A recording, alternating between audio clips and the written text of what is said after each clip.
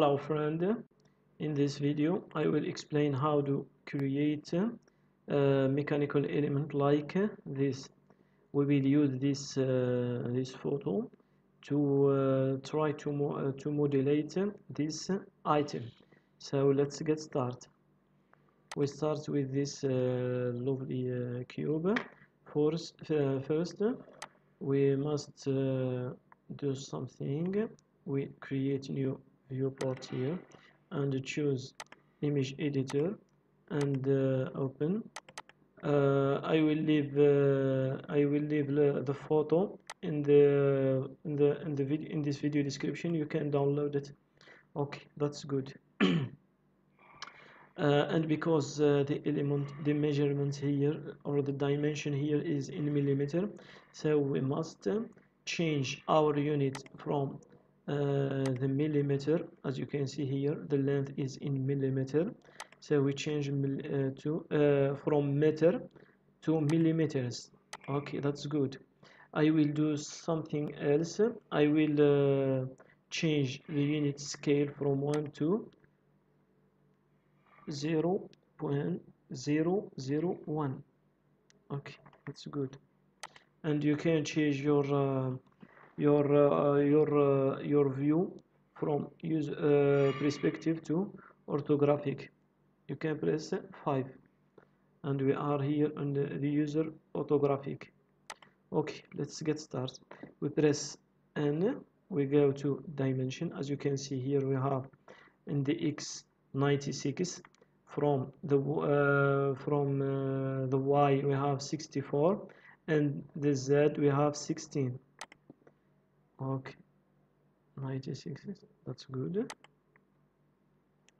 We have 64 and Z we have 16, and this is our element. Okay, so to start modulate this item, we will use a loop cut. So we go to the edit mode and we press Ctrl R. Press Ctrl R. What we can do, as you can see here, we will create this part. We have we are here, we have 16, so we press GX 16. So we are create this part, and we have here from here until here we have 14. So we press Ctrl R.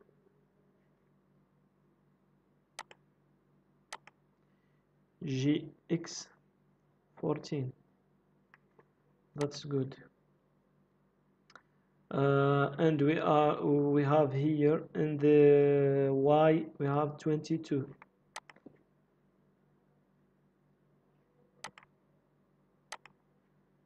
GY 22. That's good. And we are here, we have 12, but in the negative. So we press Ctrl R. G Y minus 12. That's good. That's good. Okay, what we will do next, we select the face and select this one, this one, this one, this one, this one, this one, and we go to extrude, or we press E, and as you can see here, we have this we have this level, we have 28, so we press E, 28. That's good. And the next step, as you can see here, we have the max level here, we have 48. We are already create this 28, but just in this part here, and here, we have 48 minus 28, the rest is 20, so we press E, 20. This is our shape. In the next video we will complete our modeling. Thank you for watching this video.